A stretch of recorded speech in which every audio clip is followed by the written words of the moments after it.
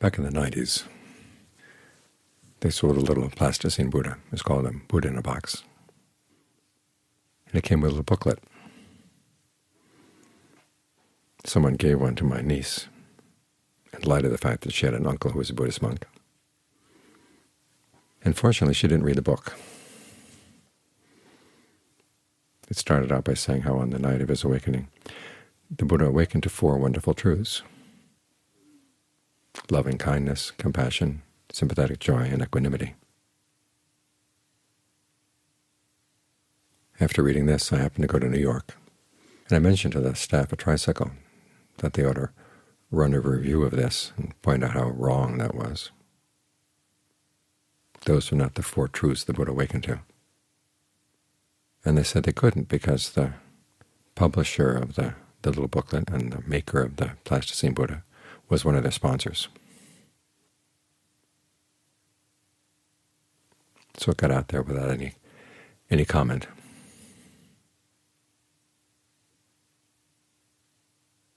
And although the book was wrong, there was one way in which it was right, which is that the 4 Noble Truths are very closely related to the 4 Brahmavihāras. There was another book that came out decades ago, What the Buddha Taught, which was organized around the 4 Noble Truths, but the author couldn't figure out how to fit the Brahmavihāras under those truths, so they're added as an appendix. But you think about it, what would motivate the Buddha to teach about suffering, or the end of suffering, if it wasn't goodwill? That's what motivated him to find the path to the end of suffering to begin with, goodwill for himself. And then he taught because of goodwill and compassion for others.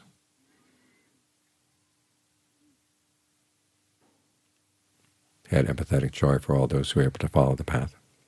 Equanimity in 2 ways. One, to begin with, in his search for the path to the end of suffering. He realized that there were a lot of things he was going to have to do that he didn't want to do. As he told Ananda and a layperson one time, that when he realized he was going to have to give up sensual desire, his heart did not leap up at the idea.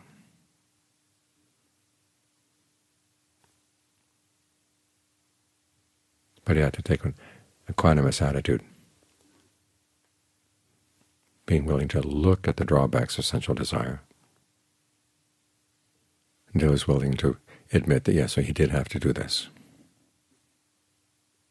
Because that's what equanimity is in the 4 Brahmavihāras. It's the reality principle. The first 3 are wishes. May all beings be happy. May they end their suffering. May they not be deprived of their happiness. But equanimity is a statement of a fact. All beings are the owners of their actions.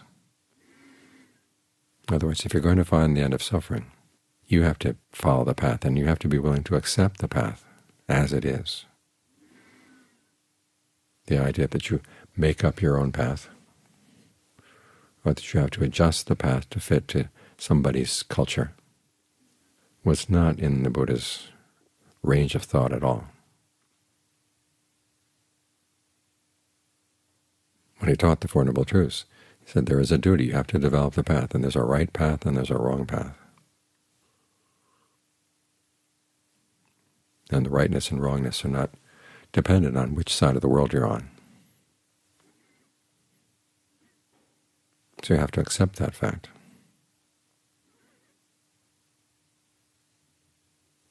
Because you have goodwill for yourself. This is why the Brahmavihāras go together. If you have goodwill for yourself, you have to accept the way things work, so you can take advantage of them. If you say, I'm going to wait until there's another causal principle that allows me to relax my way to awakening, you can wait till your dying day and pass many, many dying days and never get to awakening.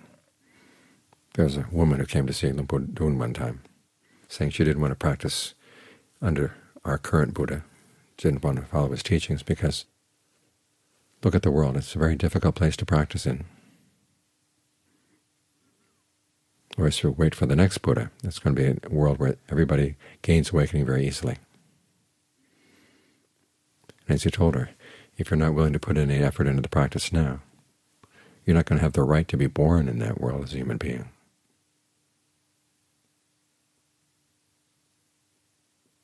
If you want the practice to be easy, you have to be willing to put up with the difficulties. So that's what equanimity is for, to admit the way things are, so you can take advantage of them. You don't just stay there with the way things are. You realize that things have potentials. Think of the Buddhist teachings on the elements, or the properties, what they call dhatu in Pali. They're not elements that just sit there, or properties that just sit there. They have potentials. They can be provoked. They may be very quiet for a while, but if you provoke them, they can become quite strong. Sometimes, as the Buddha said, there's so little wind that even the fringe of a thatched roof doesn't move. There are other times when it can blow whole houses down. Same with water, the same with fire.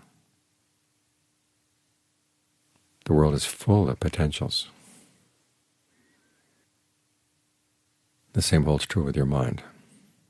We have all kinds of potentials within us. So when you're accepting where you are in your practice right now, that doesn't mean that you're going to just stay there.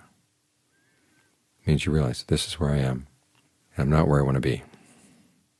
So what potentials do I have? And you look for those potentials. They're all in us. And the Buddha described the qualities that led to awakening: resolution, ardency, heedfulness. These are things that didn't belong exclusively to him. They're qualities that we all have to some extent. Simply a matter of learning how to ferret them out, give them importance, and develop them as much as we can.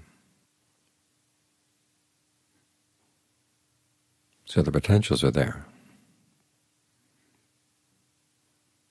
That's something you accept. And they're going to require work. That's something you accept as well. Because of that motivation, you have goodwill for yourself. You want to find a happiness that you can depend on, something that's not going to turn on you. There's so many things you can do in the world where when you've done with them, you say, well, what was that all about?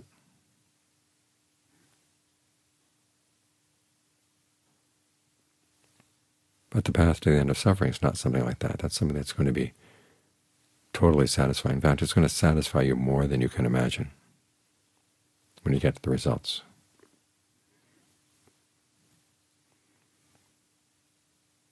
So you have goodwill for yourself and aspiring to that goal. Goodwill for others, and the realization that in the course of developing that path and in the course of reaching that goal, you're going to be learning how to be more and more harmless all the time. There's so many ways in which people look for happiness in the world that cause a lot of harm. And because it's their happiness, they turn a blind eye to it. They're very irresponsible. This is a path with no blindness. This is a path that's responsible. It causes no harm to anybody in any direction.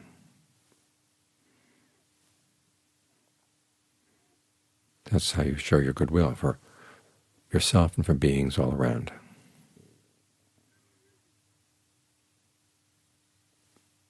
And the qualities you develop as you follow the path: generosity, virtue, meditation. The generosity is an expression of compassion.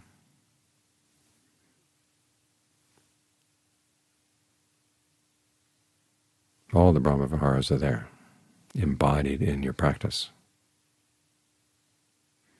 But we go beyond the Brahmavihāras. There's a passage where the Buddha talks about how in the previous lifetime he happened to be a king.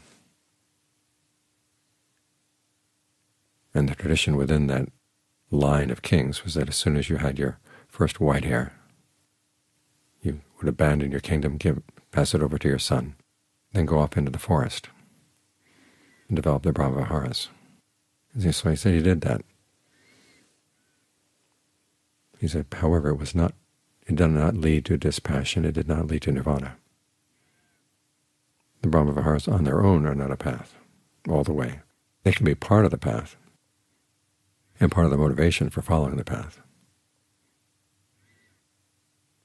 But this is where equanimity comes in, realizing that there's more you've got to do, because the Brahmavihāras are fabricated states. And if you just stay with those fabrications, you're never really free. Freedom comes when you can look at the mind as it fabricates things and step back from its fabrications.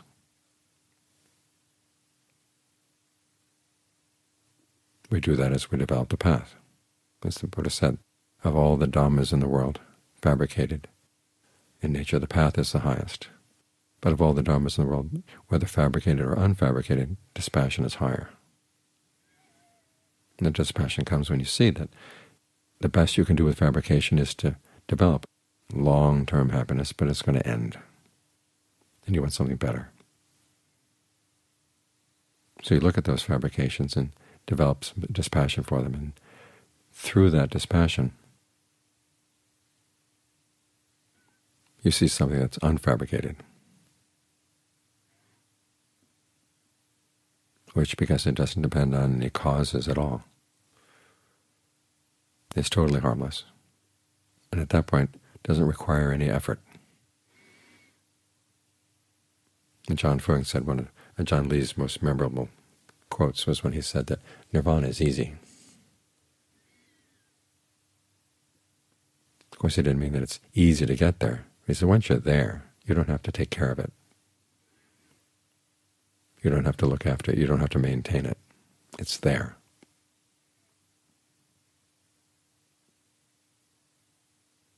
So it places no burden on you. And of course, it places no burden on anyone else. It's something entirely separate and entirely good.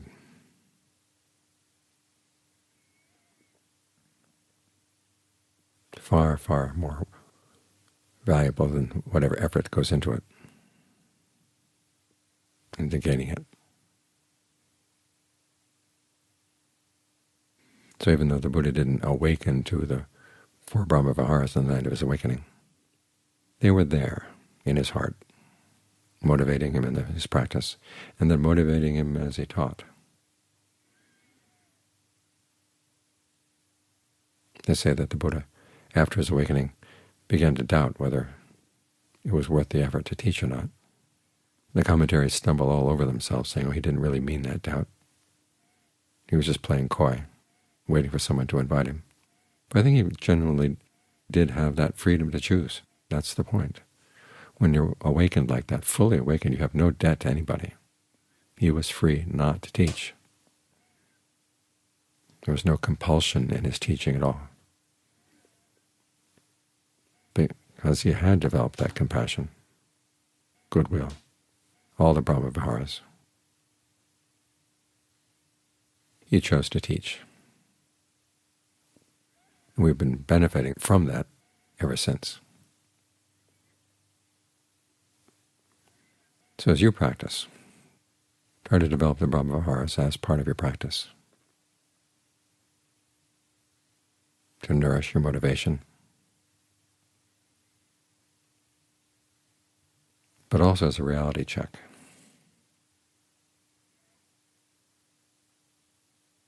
Being willing to do whatever needs to be done.